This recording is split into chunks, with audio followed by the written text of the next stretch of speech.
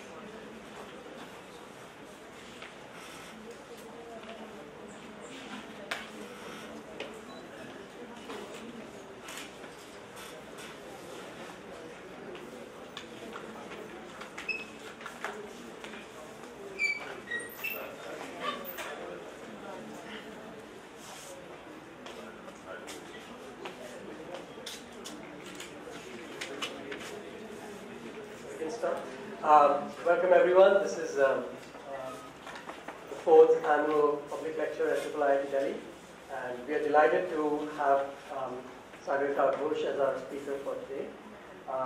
As you know, Sagarika is a well-known journalist and columnist for Times of India. She's been a journalist for 25 years, so it's been a long time, and we are really honored to have someone so senior come and speak to us today. Among other things, Sagarika has been a student at Oxford College as well as Oxford University as well as St. Stephen's College in Delhi, and she's been author. She's author of 2 novels and more recently a book on Indira Gandhi, which is titled Indira Gandhi, India's Most Powerful Politician. So, without further ado, I invite Sagarika to share her thoughts on the topic today, which is personality cults in Indian democracy. Please welcome her.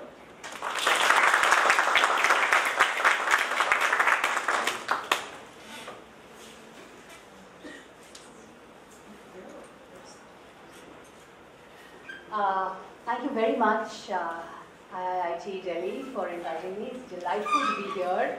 I had no idea about how wonderful your campus was, actually. When I drove in, I thought, okay, where am I? And then I came in and I suddenly thought, oh my God, this is the Enchanted Garden or something. So it's really beautiful to be here, and it's a beautiful campus and a wonderful place to be. So thank you very much, Asin and PK and Pankaj, who's not here. But thank you so much for inviting me. It's great to be here. So I thought I'd talk to you today about democracy and personality cults in Indian politics. This is basically also related to my book. I've just written a new book on Indira Gandhi. I know most of you were probably not alive when she died, but I was. And for me, Indira Gandhi's assassination on 31st October 1984 was really a baptism by fire into adulthood. I was like you, I was a college student, I was in second year, and on 31st October 1984, when Indira Gandhi was assassinated by her own Sikh bodyguard, you know, for us it was really as if time stood still. She was this permanent occupant of the citadel, the constant presence in the citadel.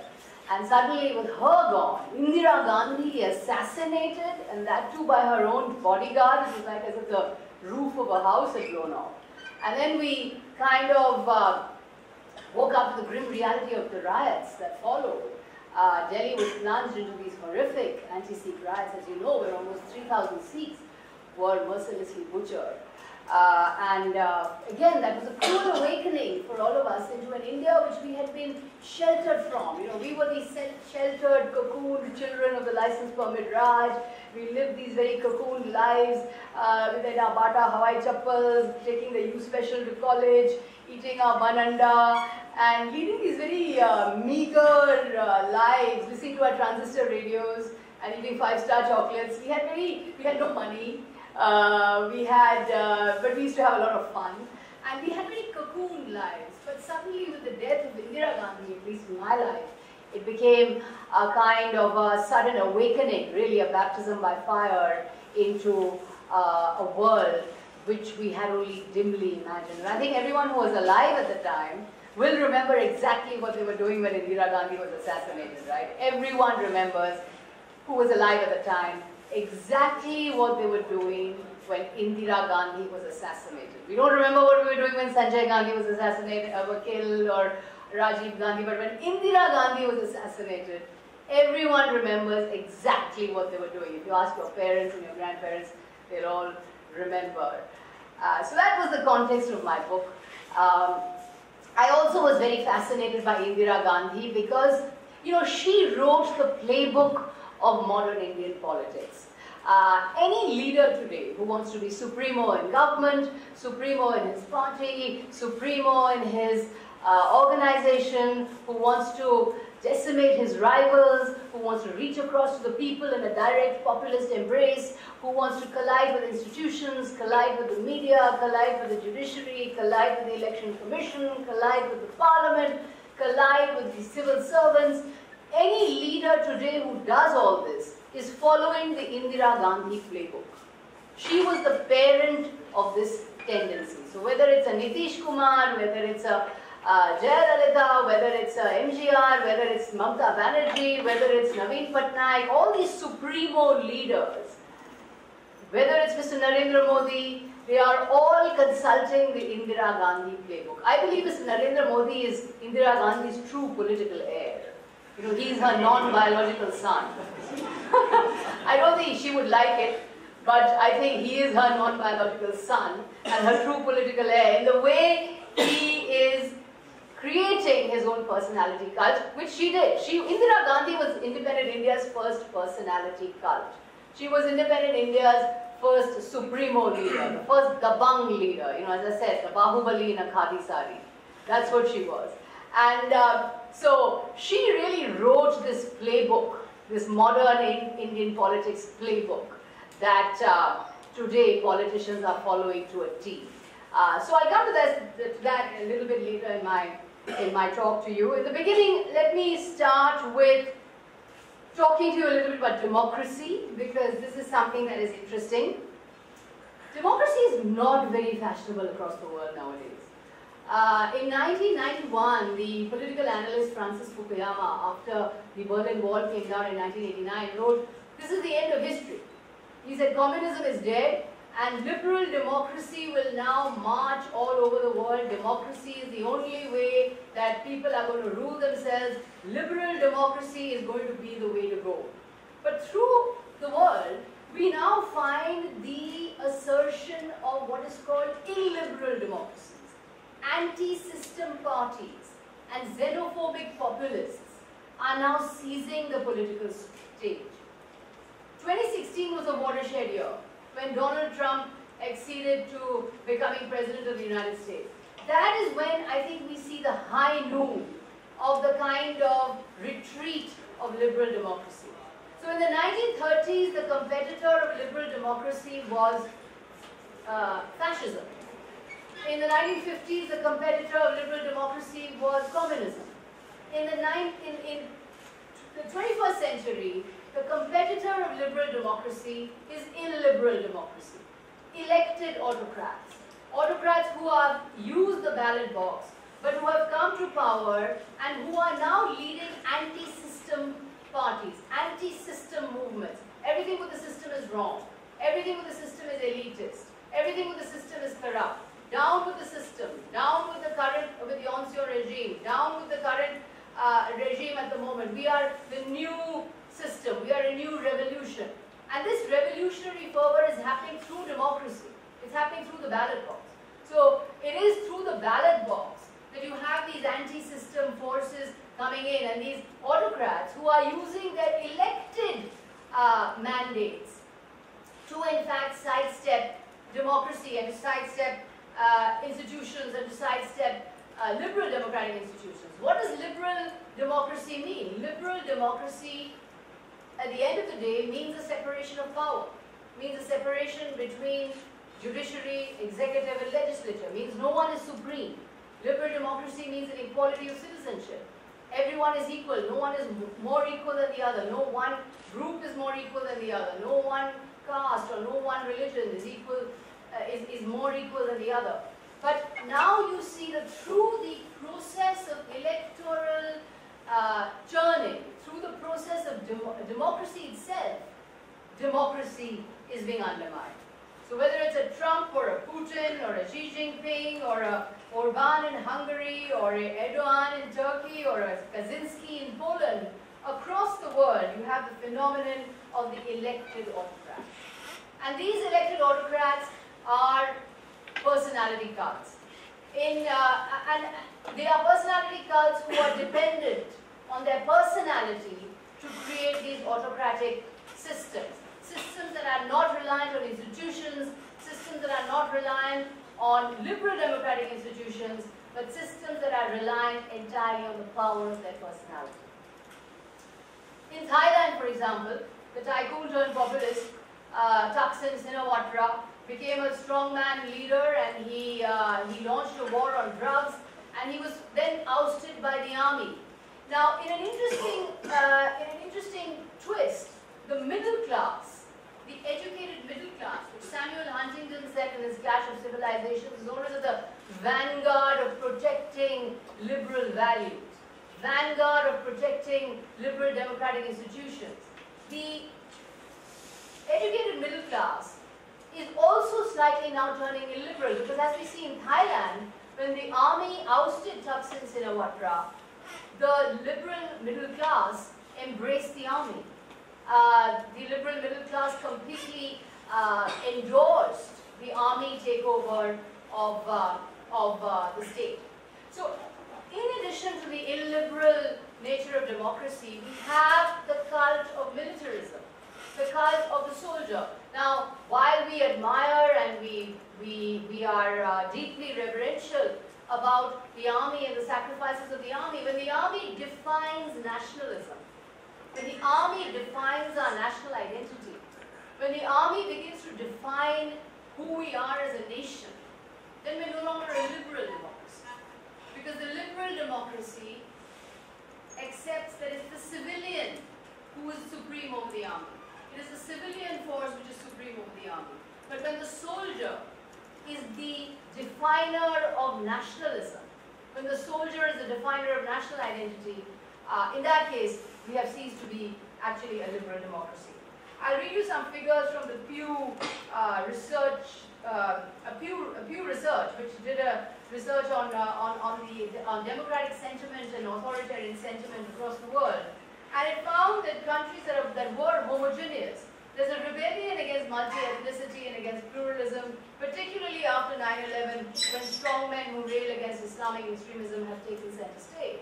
So there is the condition of economic downturn, there is the condition of the world after 9/11, there is the condition of the world which is now dealing with mass migration, with the coming of the Turkish people and the Asians and the Africans into European countries. There's a rise of xenophobia, a rise of white supremacy sentiment, and all this is leading to a distrust of democratic institutions and to the endorsement of what we call the strong man or the strong woman. Pew Research shows that support for a strong man leader, unchecked by judiciary and parliament, is highest in India. 55% Indians yearn for a strong man at the top. 52% young people endorse military rule in India. Half the population of India overall endorses military rule. In South Africa, only 52% endorse military rule. So the sentiment for military rule, the sentiment for the strong man at the top, creating the strong man at the top, this is a worldwide phenomenon, and I think it exists very much in India as well. Let's now come to democracy in India. So this is the context in which democracy operates. Democracy today is operating at a time when liberal democracy is in retreat all across the world, and where you have elected autocrats taking power across the world. So it's no surprise that even within India, we have a certain worship of power, the worship of the strong man. You know, in India, we're seduced by power. Why are we seduced by power? We're seduced by power because we feel powerless. We are constantly feeling powerless in our society. As if we don't have the power to control our destinies. We don't have the power to control our lives. As if our lives are proceeding without our determination. That we feel powerless. We feel frustrated. We feel that we don't have the power to control the events that are shaping our lives. So amidst powerlessness, frustration and helplessness, we become seduced by demonstrations of power. What is the most popular film we have at this moment? The most popular film is the Dabang or the Bahubali. You know, I'm sure all of you have seen Bahubali and been thrilled by the God King who, who brings down mountains and who is able to kill armies with his bare hands. So again, these are demonstrations of power that appeal to us because we are continually feeling powerless.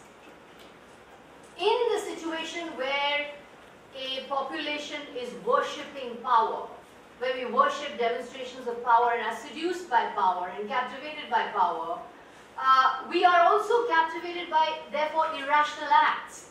If someone comes out and does something irrational, to us this is a stupefying demonstration of power. Because the fact that the person can come out and do something completely irrational, like say 500 rupee notes and 1000 rupee notes are going to be illegal from tomorrow night, the fact that an irrational act can be committed openly and in public is a source of great admiration to us. Because we think, my goodness, this is really a demonstration of power. This is a demonstration of executive will. This is a demonstration of the supreme man, the strong man, taking a decision. So however irrational in our lives it may be, we admire it because it's a demonstration of power. What are personality cults? Personality cults are people in political power who are able to connect directly with the people. They don't need the medium of the political party.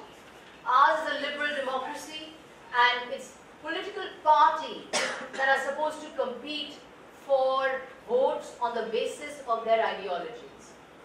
But today what we have is a kind of ideological convergence in India. Everybody's sounding the same. You know, as Arun Shourie said, the BJP sounds like Congress plus cow. So, and the BJP sounds, and the Congress sounds like the BJP of BJP minus cow.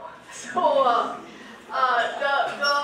there is a kind of ideological convergence between the political parties, and in this kind of ideological convergence, what stands out? The only thing that stands out are personalities. Are personality cults within political parties. So whether it's a Mamata Banerjee, whether it's Naveen Patnaik, whether it's Jayalalitha, whether it's, all the politicians we have, Lalu Yadav, these are all strongmen personality cults. Mr. Narendra Modi, many of his policies sound exactly like the Congress party, but he's the personality cult. Mr. Rahul Gandhi, that's not there. But there are personality cults that dominate our politics because of the fact of ideological convergence. Because when there's no ideology, there is only personality.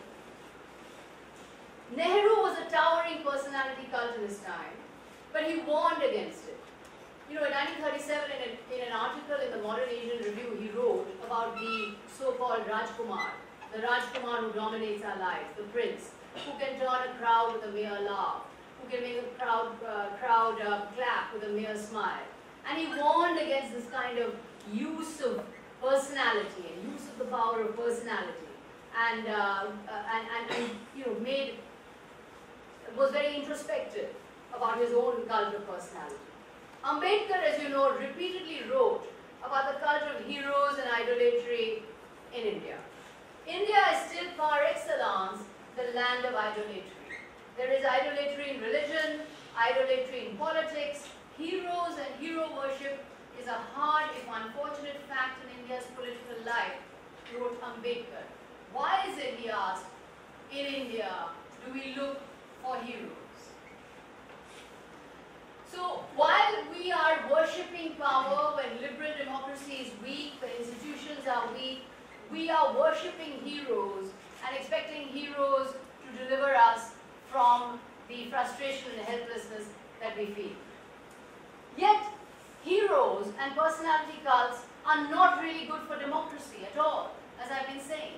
Indira Gandhi was the first leader who actually demonstrated that when you become a personality cult, when you become a hero, you in fact fundamentally damage liberal democracy. The first thing that, in Ambedkar's view, creates heroes and creates personality cults is the use of satyagraha and unconstitutional methods for protest. He says that once you are a liberal democracy, if you use satyagraha and revolutionary methods, if you're on the street protesting change, if you're on the if you are in a public place protesting for change, wanting change, if you're leading some kind of revolutionary insurrection, rather than going by constitutional methods, going by liberal democratic methods, going by parliamentary methods, if you're on the street promoting revolutionary change and wanting to bring down the system through anti-democratic means, then that relies entirely on a hero figure and once again leads to personality cults. There's a second danger of that personality cults pose for liberal democracy, is that we can place our liberties at the feet of a great man or trust him with the power to subvert our institutions.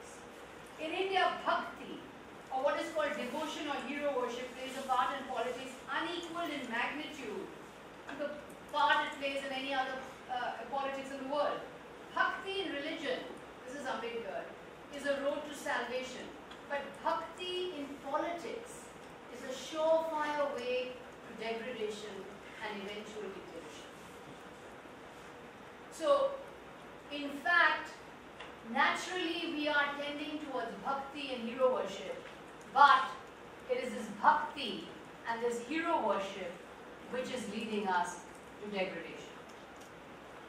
How should we strengthen political democracy, therefore?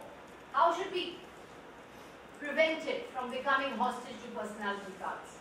The way we can do it is we have to deepen democracy and make political democracy dependent on social democracy.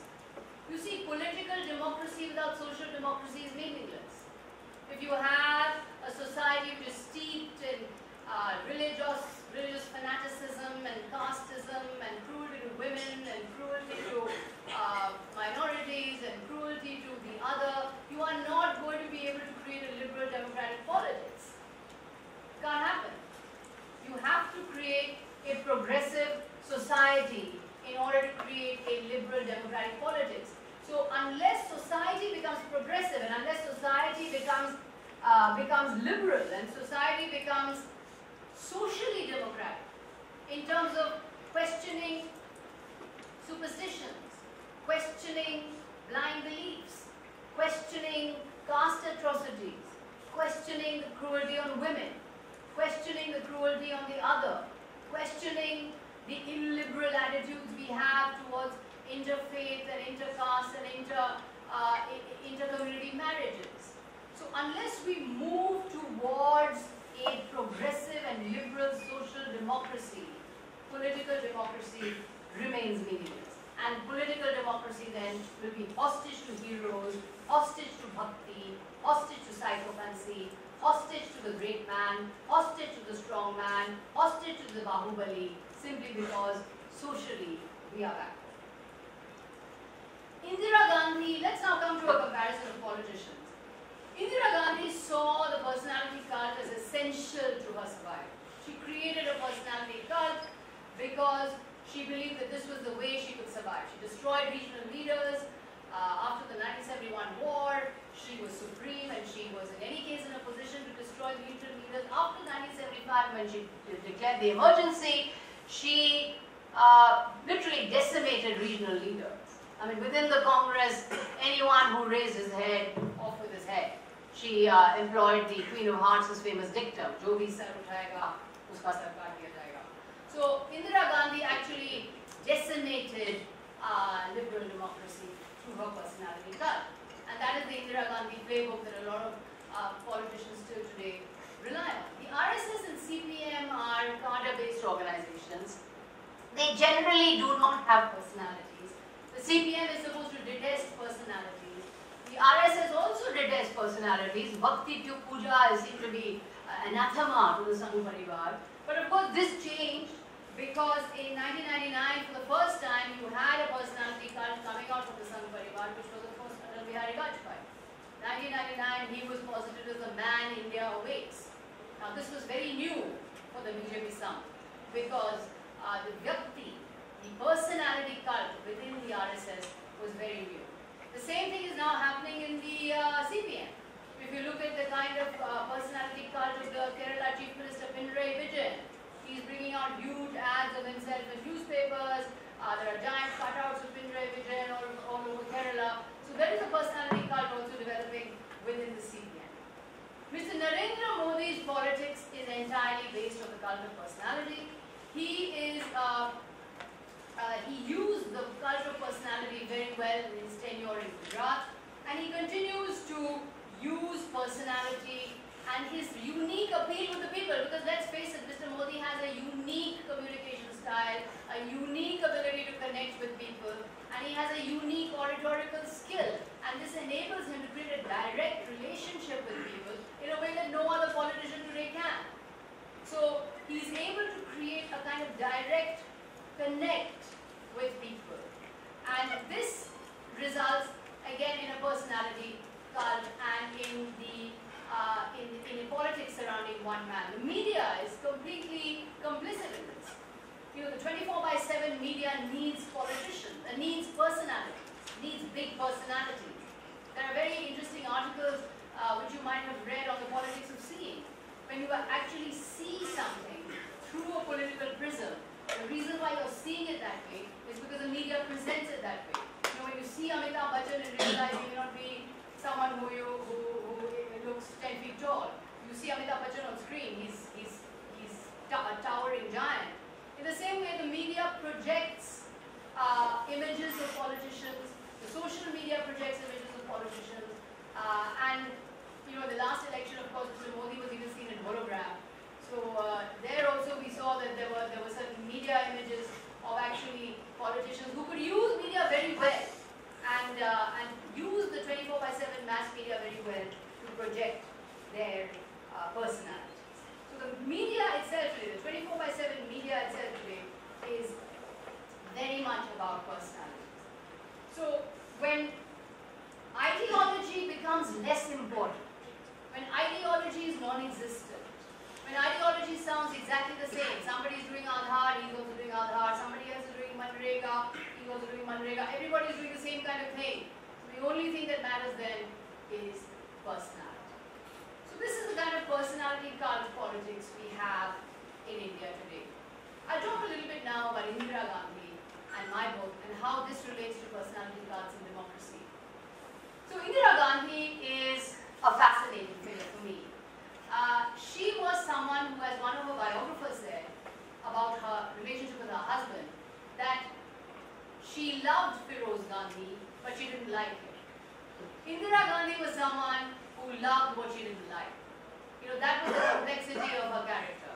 She loved what she didn't like. She loved Indian democracy, but she didn't like it. She loved the Indian constitution, but she didn't like it. She loved the Indian press, but she didn't like the Indian press at all.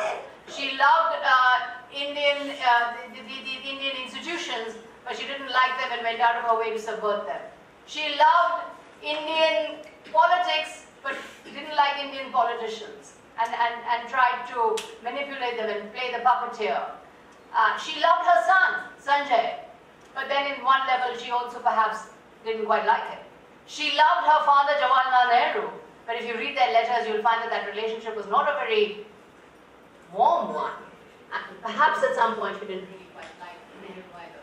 So she loved what she didn't like, and that was the complexity of Indira Gandhi, and that's what I loved writing about her. She was someone who was born into a family which was a glittering, exceptional family. Motilal Nehru, her grandfather, was India's richest lawyer, and he became India's richest lawyer by sheer dint of hard work. He was a handsome, ebullient, magnetic man, and he created this fantastic home in Allahabad, 42 rooms with a tennis court and a swimming pool and a horse riding ring and a roller skating ring, and she lived in the lap of luxury. The Nehrus were accomplished, they were highly educated, they were very good looking, they were very witty, and to survive and flourish in the Nehru household, you had to be witty and good looking and socially adept and very accomplished in whatever you were doing. She, growing up in this accomplished, glittering household, was always a little insecure. Her father, Jawaharlal, was a hero. He was a hero revolutionary, he was a bar at law, he had come back, he was a very inspiring figure for her. Her aunt Vijayalakshmi Pandit was also an equally accomplished and a very beautiful woman. Her other aunt Krishna Hati Singh, also equally beautiful and accomplished. Into this household comes her mother, Kamala Nehru. Beautiful but orthodox, can't speak English, she doesn't have the graces, she doesn't have the airs, she doesn't have the education. And Indira Gandhi's first instinct as a daughter was always to be protective of her mother, to be protective of Kamala Nehru. And this image stayed with her all her life. The protector of the underdog, the protector of someone who was defenseless, the protector of someone who was being attacked by more powerful people. Indira Gandhi, the protector of the underdog, was an image that stayed with her all her life. It was her self-image. The photographs of Indira and Jawaharlal Nehru are shown in black and white, and you see a kind of typical father-son close, a father-daughter close relationship. But when you read the letters, you find that it was not really a very close relationship, because there was a lot of hurt and a lot of humiliation, a lot of anger in that relationship. Nehru lavished emotional and intellectual labor on Indira Gandhi. He wrote her letter after letter after letter telling her about the great heroes of the world, about history, about social sciences, about the natural sciences, about the great historical figures, about the great histories of the world. He labored emotional and intellectually on her. But she was someone who, perhaps in her initial years, was a disappointment. Remember, at the turn of the century, it was very rare to be an only child. And she was the eldest child of the eldest child. And the eldest child of the eldest child in those days was expected to be a male child. She was not a male child. She was a female, and she was not athletic, she was weak, she was frail. Nehru detested illness. He hated illness. He saw illness as a sign of moral weakness. And he kept telling her to, do the Shirshasana and stand on your head and walk and run and swim and horse ride, and she couldn't do any of those things. So he was a little disappointed with her. And her early relationship with gender was interesting, because she used to sign her letters to her father as Hindu boy. And her mother dressed her as a boy. So it was almost as if she was not the girl Indira, she was the girl boy, Hindu boy. That was her kind of relationship with gender. But she had a very interesting relationship with Jawaharlal Nehru. Nehru never thought of her as visionary enough or brilliant enough to be his successor. I think the people who say that Nehru wanted her to become Prime Minister after him have not read the documents, because there's no evidence of that at all. Nehru was very much into academic brilliance, into being a brilliant reader and a brilliant thinker. Indira Gandhi was not brilliant. She was a very mediocre student in school. She went to Shantiniketan and didn't finish, and very famously she flunked out of Oxford. And this caused shame and anguish for her, and shame and anguish for her father. And it was almost as if, in a rebellion to her father, she kind of then went and married Firoz Gandhi, who was the polar opposite of her father and who her father did not like. So it was these insecurities and these complex dynamics between father and daughter that made the politician that was Indira. She was someone who was deeply insecure and deeply troubled and deeply anxious about herself. But at the same time, she was an alpha female who wanted to prove almost to her father that she could be as powerful as him and as much of a leader as he was. When she became Prime Minister in 1966, the Congress Party was very different from what it is now. The Congress Party in that time, in 1966, was full of the powerful party bosses, you know, the big satraps of the Congress. You had Nijalingappa and Sanjeev Reddy and Kamaraj and Atulya Ghosh and Biju Patnaik. These were the big powerful satraps of the Congress. And they invited Indira Gandhi to be the Prime Minister after Shastri died, because they thought she would be like the Queen of England. They would put her up in front and they would rule from behind. But the most important date in India, in post-independence history, is 11 January 1966. Can anyone tell me what happened on 11 January 1966? On 11 January 1966, Lal Bahadur Shastri died. Now, Lal Bahadur Shastri was the successor of Jawaharlal Nehru. Nehru had chosen Shastri as a successor. Nehru had delegated his powers to Shastri. Nehru had given his stamp of approval on Shastri. It was Lal Bahadur Shastri who had taken up after Nehru, who was the Prime Minister after Nehru. Now, if Shastri hadn't died, and I found this in my book, Indira Gandhi might well have departed from India, and then there would be no Nehru Gandhis. She was repeatedly writing to her friend Dorothy Norman in England, saying, I want to leave India, I don't like India, India is not the same anymore, I want to leave. So if Shastri hadn't died, what would have happened to Indian politics is an open question. If Shastri hadn't died, I believe Indira Gandhi would probably have departed from India, have never come back, and we really would not have had a Nehru Gandhi family. But Shastri did die, and the syndicate invited her to become the Prime Minister. Now, why do I call her the most powerful Prime Minister? In my book, I've called her Indira, India's most powerful Prime Minister. Because after taking over as Prime Minister, she wielded power and used power in a way that no politician before her had done. She split the Congress Party, as you know. In 1969, Indira Gandhi split the Congress, and she made it entirely about herself and her personality cult. And that was the beginning of the end of the Congress, because the leaders were decimated, party institutions were decimated, the party organization was decimated, the party leadership within was decimated. It only became about Indira Gandhi. So that happened in 1969 when she split the Congress, took it over and made it entirely about herself. And that showed what kind of a politician she was. Unlike Rahul Gandhi, she did not have anything given to her on a platter. She did not have the presidency of the Congress offered to her on a platter. She fought for it and she made it happen through sheer dint of political maneuvering and political strategy. By 1971, Indira Gandhi was unassailable. 1971 war, think about it. The whole world is against India. 10 million refugees are pouring in from East Pakistan. Europe has turned its back on India. United States has turned its back on India. The United States is allied to Pakistan, because by then President Nixon wants to reach across to President Mao of China, and he wants to use Pakistan to use him to get to China. So United States is against India. India is completely alone in the world. Indira Gandhi goes to the United States to meet President Nixon to ask for help. But what should I do? 10 million refugees are pouring in. The Pakistan army is slaughtering the East Pakistan people. Please help me. Nixon calls her a bitch.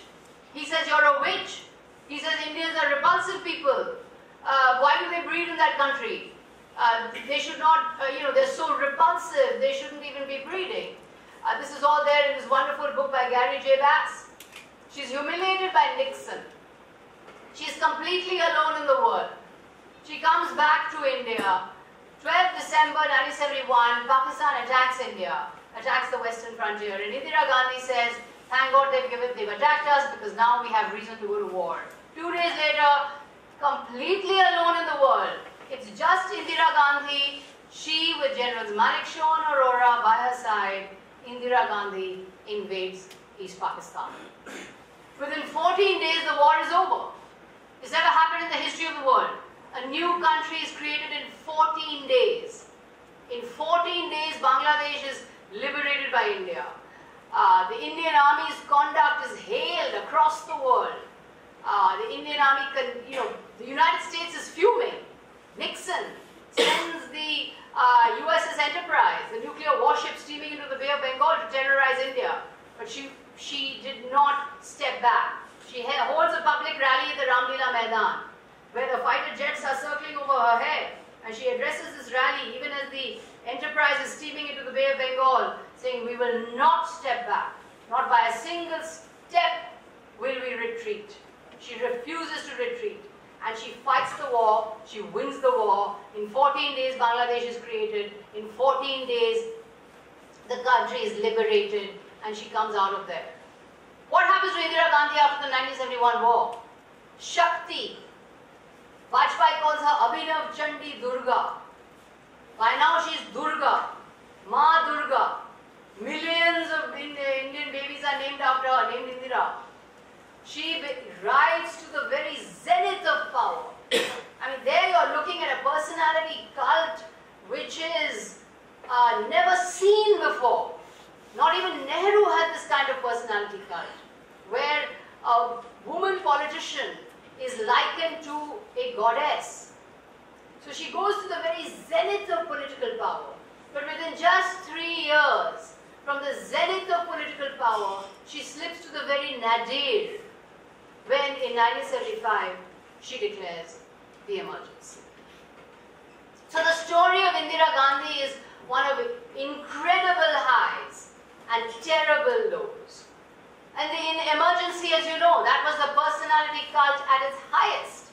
The press was muzzled. The judiciary was subdued. The civil service was made entirely subordinate to the Prime Minister's office. It was one woman show entirely. And of course, you had the forcible Turkman Gate slum clearances and the notorious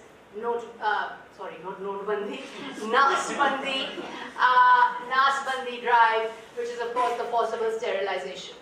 So you saw the very same voter who raised Indira Gandhi to the very height of being a goddess.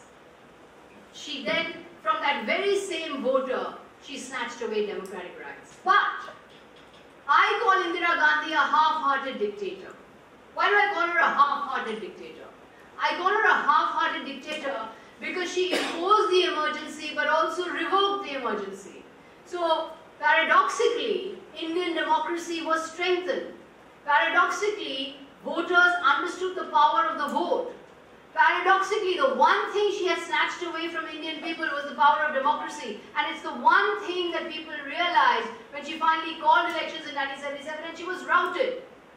So you had the leader who controlled the party, controlled the government, controlled the news, controlled the civil service, controlled the arms of government, controlled every institution, controlled all public life. But it was the armed Indian army with his little vote who brought down this all-powerful leader. And by submitting to the power of the vote, by submitting to the power of democracy in action, she actually paradoxically reaffirmed the power of democracy. So when she lost election and she surrendered power, democracy won. So in that sense, Indira Gandhi was a half-hearted dictator. She lost everything. She lost her home, she lost her official trappings, she lost everything that she had had for 22 years. She was completely cast out. But I'll give you 2 anecdotes and then I'll conclude. The tenacious fighting spirit and courage of Indira Gandhi was always to the fore. After she lost, she had nothing. She had no home, she had no car, she had nothing. She had nothing to call her own. Unlike politicians of today who, when they get thrown out of power, they still get their bungalows and their cars. She didn't have anything. She only had her father's book royalties, and she lived in a house which was vacated for her by a friend. And she used to make it a point to go to every official function she was invited to. And one such official function was the British High Commissioner's dinner. She was invited with her friend Pupul Jayakar. And she went for that dinner. And when she went for the dinner, people were talking to her, but as soon as the new Prime Minister, Morarji Desai, came in, everyone ignored her and ran towards Morarji Desai. And Pupul Jayakar said, listen, let's go from here. you're being humiliated, people don't want you to stay here, let's leave, let's not stay here. And she said, no, I will not go. I will not go. I will stay on. I will stay here. I will talk to every person here. I will not go. That was the tenacious fighting spirit of Indira Gandhi. In 1977, this is my last anecdote. In 1977, Harijans were massacred in the remote town of Belchi in June. She was out of power at the time. No other politician was ready to go to Belchi. But Indira Gandhi reached Belchi by going there first by train, then by ambassador car, then by jeep, then by tractor, and finally on an elephant. Because the road to Belchi was so remote. It was raining, there was a thunderstorm. There was no way across the flooded river. The only way across was through an elephant. And the elephant had no howdah. I mean, you know, no thing to sit on. So she, at the age of 60, sat barebacked on the elephant, digging her nails into the elephant to hang on through a thunderstorm, through a rainstorm, to journey to the people and to make a spectacular gesture of political symbolism. This was Mother India coming to her children. Mother India journeying on an elephant through the flooded waters, through the flooded streets, through the rain and the thunderstorm. The 60-year-old woman on her elephant, barebacked, went to the people. So that was a personality cult to the fore. Of course, as you know, within 2 years of being defeated by 1980, she was back with a thumping majority, the 2/3 majority in 1980. So when I put this to Mr. Chidambaram at my book launch in Delhi, I said, look at this, the Congress should learn from Indira Gandhi. How she, when she lost in 1977, how she was able to get her act together and come back in a fantastic victory just 2.5 years later. And Mr. Chidambaram very mournfully thought about it and said, yes, but Indira Gandhi was fighting Morarji Desai. We are fighting Mr. Modi. So it's a no contest. So that was Indira Gandhi and the kind of fighting spirit she had. Her final years were blighted by, as you know, by Operation Blue Star, when she sent in the army to the Golden Temple. And I found in the documents that the minute she sent the army to the Golden Temple, she knew that she was about to die. She knew that she had signed her death warrant. And she knew that this was a moment when she would actually be her own executioner. And the Golden Temple siege was a monumental disaster. It was a horrendous mistake. And it was something that Indira Gandhi did which showed that she wasn't her usual canny, shrewd self, but she really was, by the end of her life and by the end of her tenure, unable to come to terms with the forces that were out there. And this, in a way, relates to the weaknesses of the personality cult. The personality cult sooner or later gets overtaken by other personality cults. Unless you empower institutions, unless you empower processes, unless you empower parties, a personality cult is always in self-destruct mode. Because you are a disruptor, but you're a disruptor from the top. And if you don't create systems, if you don't create processes, then the disruption that you create is ultimately going to backfire. And that's what happened to Indira Gandhi. So this is the story, in a way, of personality cults and Indira Gandhi, and I think one of the lessons that I learned from this story and from exploring her life is the personality cult is seductive, the highs and lows, the tempestuous process of life is deeply romantic in a way, but in the end, without processes and institutions, a personality cult fundamentally damages liberal democracy and is also on a surefire road to its own self-destruction.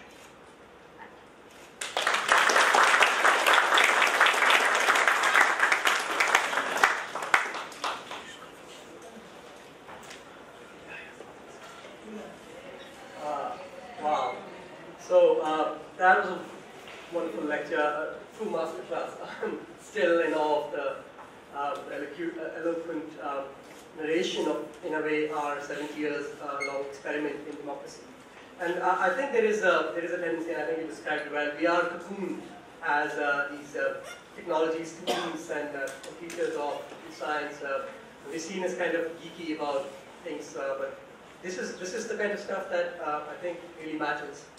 We are, after all, in the capital, the national capital, and these institutions are not very far. I think this is a great introduction for many of you to now look beyond our little campus here and maybe occasionally walk down that path where we took the last steps. But before we conclude, let's have a small round of question and answers. I have a few questions, but why don't we begin with those who might have a chance. I will encourage students, no matter how you feel about this subject, I would say go for it, go with the question. Yes. I think I don't need mic. Okay, so hi, it's a great talk, Sagarika. Thank you. So just wondering how your book is different from other books on Gandhi, Indira Gandhi. That's a very good question. Well, I try to make my book more about. I try to talk to your generation of readers. I try to talk to people who perhaps weren't alive when Indira Gandhi was killed. I try to talk to people who perhaps would like to have a fresh look at Indira Gandhi. My book is full of letters, so it has letters to Indira Gandhi, and I question her on her various decisions, and I question her on her various controversial moves. So I try to create a dialogue between Indira Gandhi and the 21st century reader. So that's how my book is different, because I believe I'm looking at her from the point of view of the 21st century and posing questions that a 21st century reader might like to ask.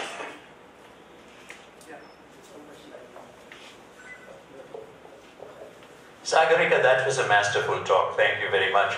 I wanted to ask you, I mean, you spoke of personality cults in Indian democracy, and I tend to agree with you almost entirely. But wouldn't you say, along the same lines that you call Indira Gandhi a half-hearted dictator, that in many ways she was a much more complex, fleshed-out personality than, let's say, Mr. Modi? Yes. Or Jayalalitha or any of the others you mentioned, but particularly Narendra Modi. There's something very tinny and one-dimensional about him compared to the rich multi-dimensionality of Indira, because she had that love-hate relationship with her father and her father's democratic values, which I think made her a half-hearted dictator. Yes. She was extremely sensitive to the arts and literature in many, many ways. I mean, the Wildlife Act was preserved in her. Also the Stockholm speech and all that. Yeah, and she was really quite a towering world personality, and people like Kissinger were actually in awe of her, even though they hated her guts. So I think there's a complexity and well-roundedness and multidimensionality about Indira Gandhi that makes all these others, her successors, to this day, and particularly in this day, pygmies, mere pygmies.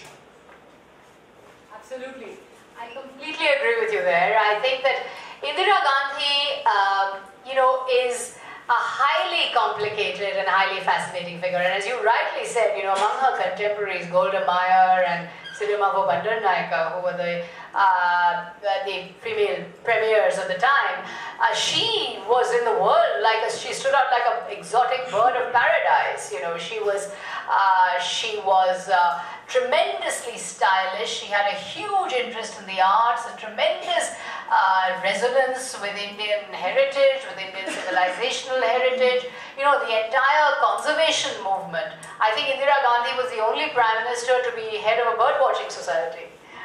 She was actually head of a bird-watching society. She was a naturalist. She was a walker. She was a horse rider. She was a very powerful swimmer. She was also, I discovered through the course of the book, an extremely good skier. She could ski very well. So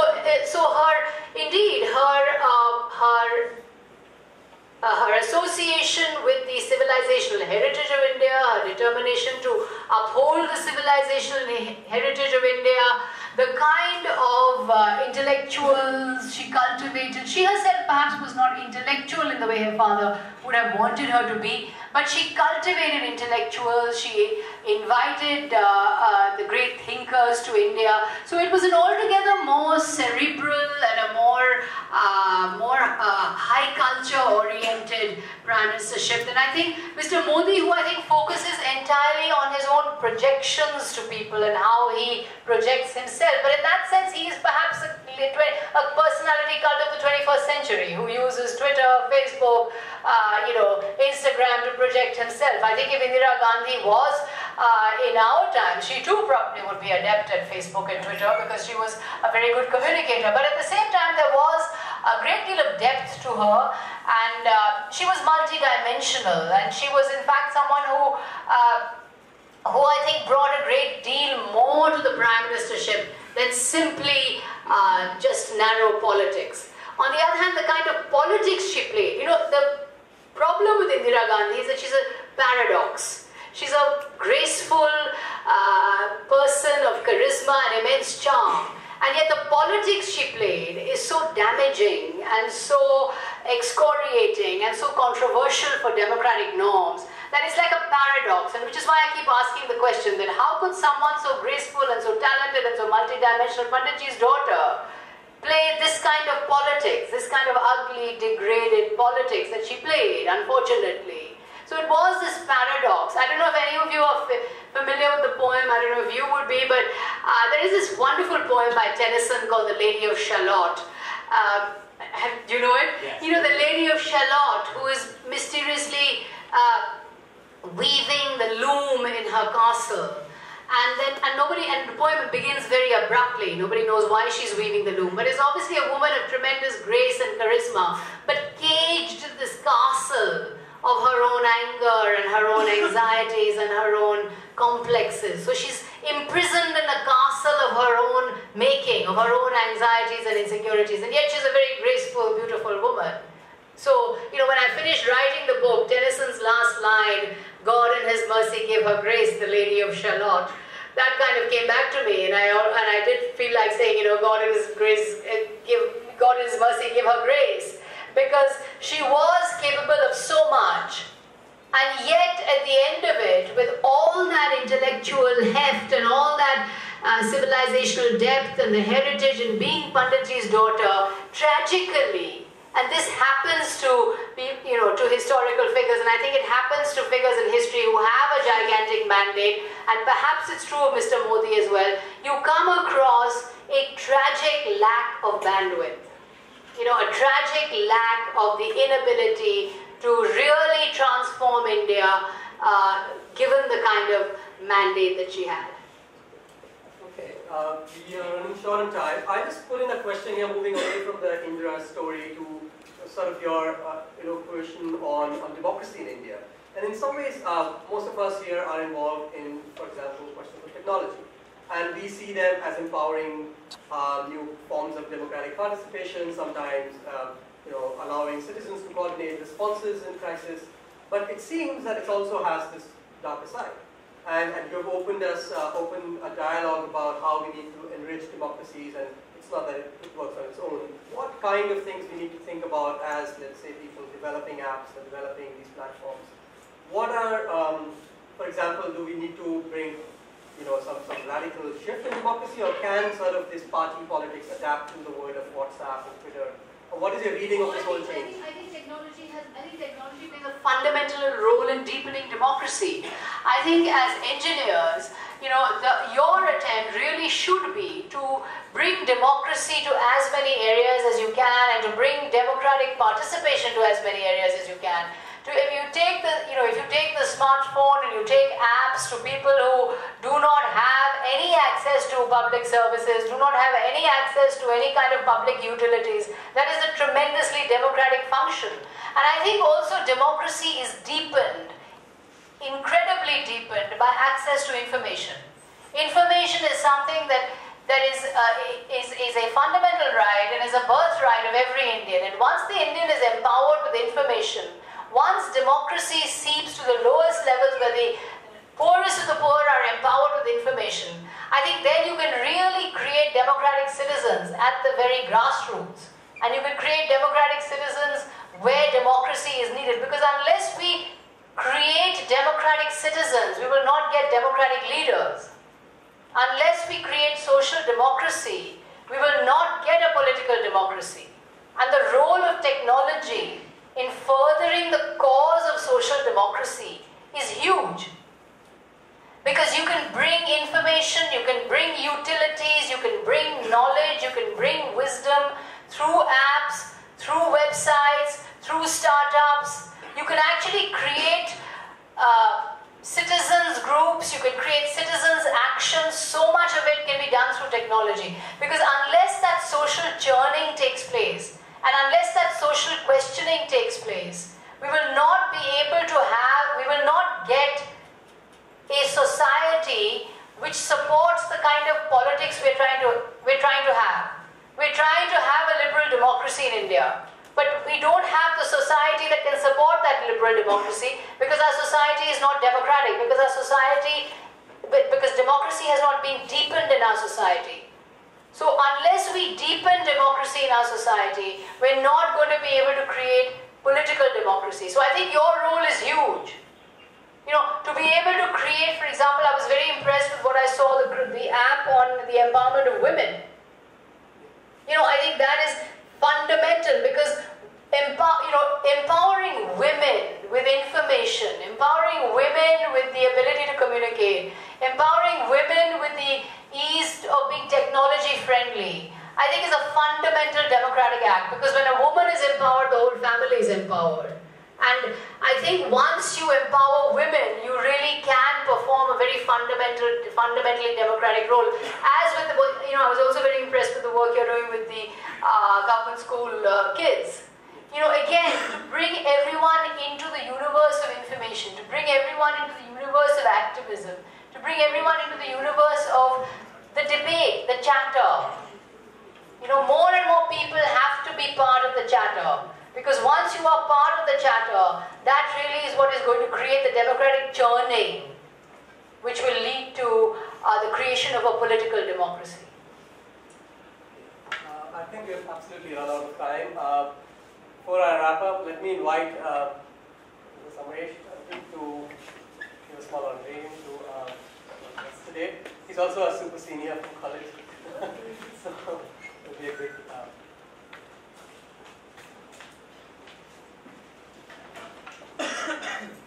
Can we all give a round of applause? It's a great pleasure on behalf of IIITD Delhi to present you. Thank you very much. Small gift. Lovely to be here. Which Great. was a wonderful talk. Thank you so much. It was lovely to be here. It was lovely to be here. Thank you so much. Thank you everyone. And we have high tea after this, so please join us there. You're all invited.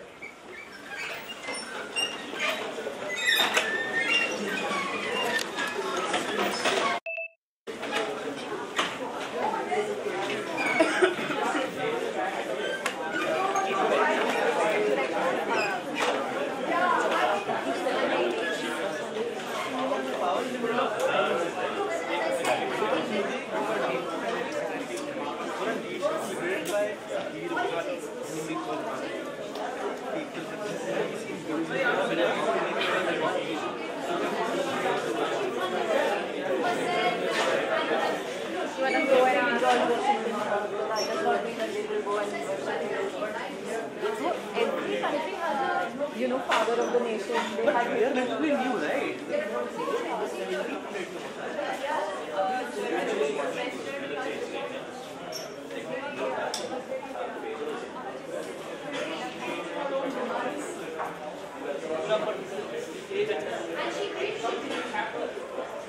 Yes, I think so. I think first